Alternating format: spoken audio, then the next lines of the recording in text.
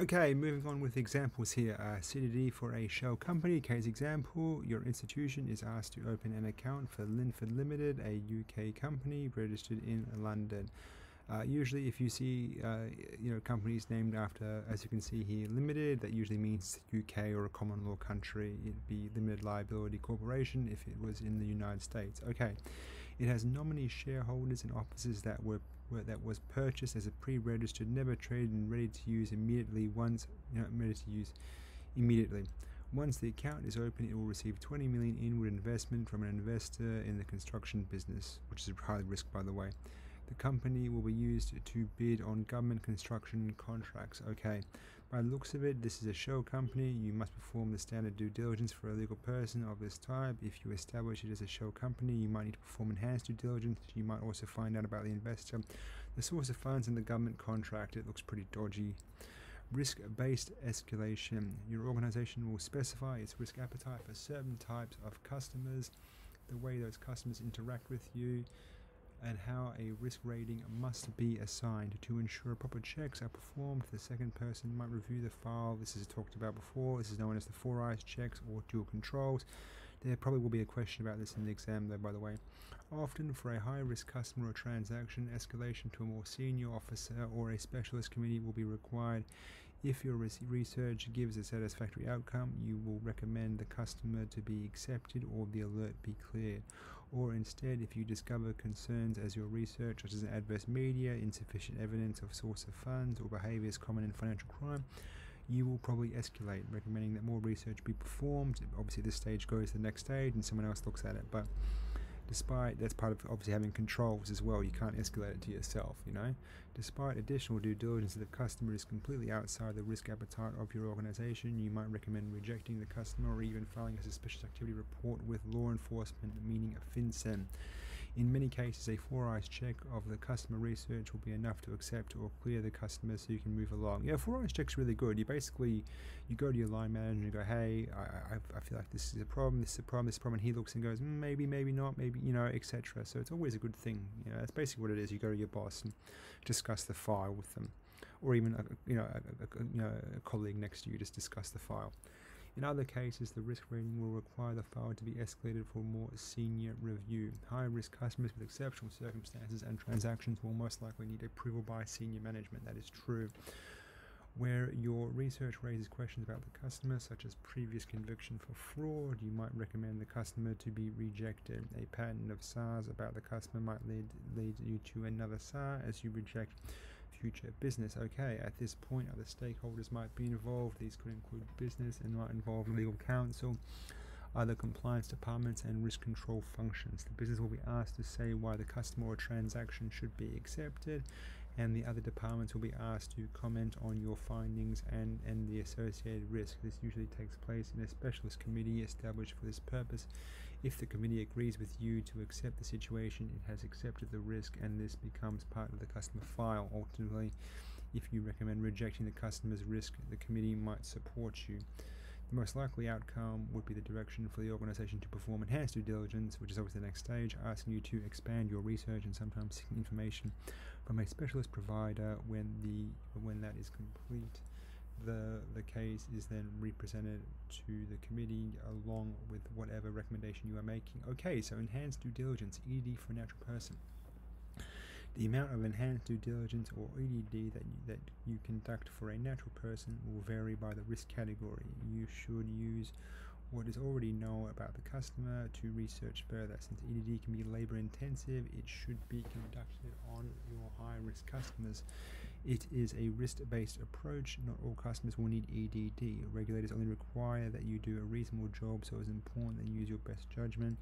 Your organization will have a policy on EDD and procedures that include additional information about the customer, such as better understanding of the source of wealth or the source of funds. EDD is intended to be very broad.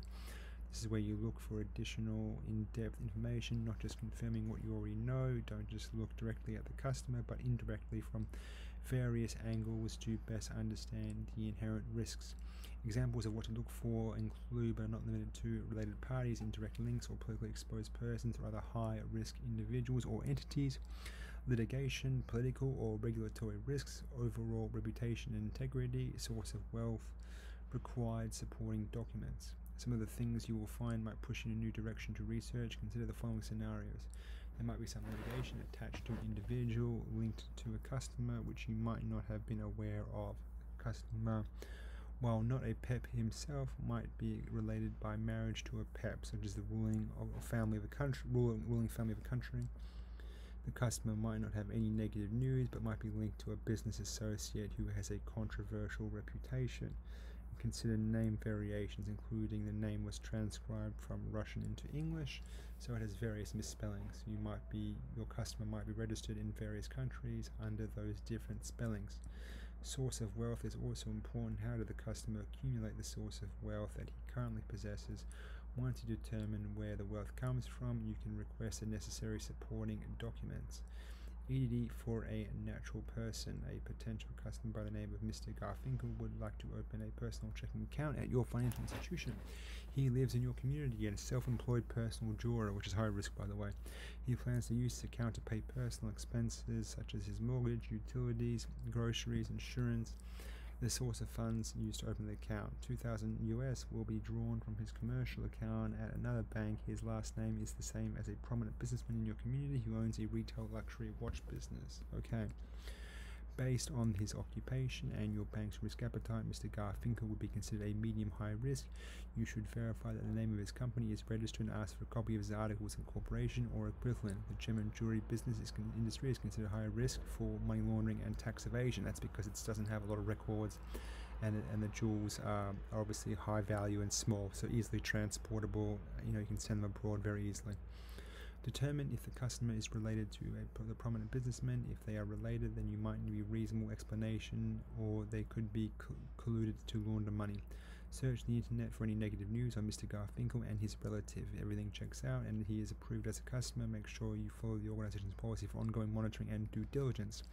EDD for a legal person, aka a company. Enhanced due diligence or EDD for a legal person requires you to extend your knowledge of the nature of your customer, the customer's business, and the type of transaction that will pass through the account. It is a combination of further fact-finding and verifying information already disclosed by the customer. Your organization will have policies and procedures for the activities you must undertake. For example, they might include a search of corporate registries for the history of the customer's directors. They might also include a search of court databases or local international press archives. EDD investigations adopt a risk-based approach, use all reasonable sources to satisfy local regulatory requirements, and provide relevant knowledge for an informed business decision. EDD to determine the beneficial owners and controllers of a company can be challenging. Secrecy laws in some jurisdictions do not require disclosure of the shareholders at this stage of registering a corporation. True, you must be certain that you have identified the ultimate beneficial owners and controllers correctly and documented your searches properly. Make inquiries if you discover your company is a shell company and what its purpose, and will the owners and controllers change. Not all shell companies are used for financial crime. It could be of a legitimate purpose, such as a trust-related activity. Find out about your current customers, and what products and services does the customer sell. If it's domestic or international, is payment immediate, in small amounts and in cash? Will the customer be supplying a big contract that will be paid by bank transfer every 3 months? What products will the customer take from your organization? Remember, some products are at higher risk than others. Do the products your customer says it will use to match its business purpose? Okay, so you're just going more in depth. Your company, it doesn't really say here, talk about policies and procedures regarding EDD, because it is a bit more sort of open and vague, but your organization will likely definitely have policies and procedures with regards to how enhanced due diligence is carried out. EDD for a legal person. Case example, your organization is approached by a company named Uppsala, which is incorporated in a known tax haven. Uppsala would like to open an account in which is $3 million to be deposited.